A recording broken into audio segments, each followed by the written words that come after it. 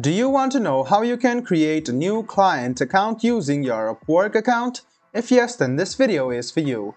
Hello and welcome to 1-2-Step. It's your host back again with yet another interesting tutorial video.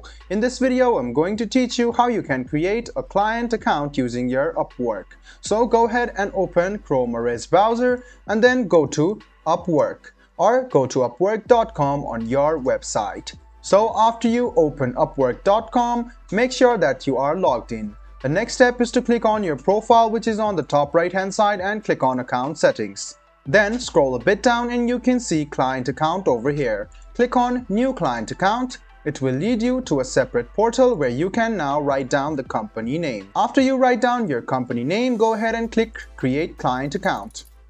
In a while, you can notice that the account has already been created.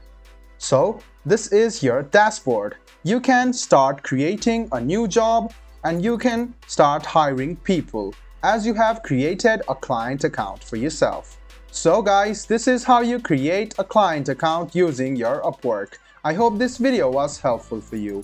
If you still have any kind of confusion, please do mention us on the comment section down below.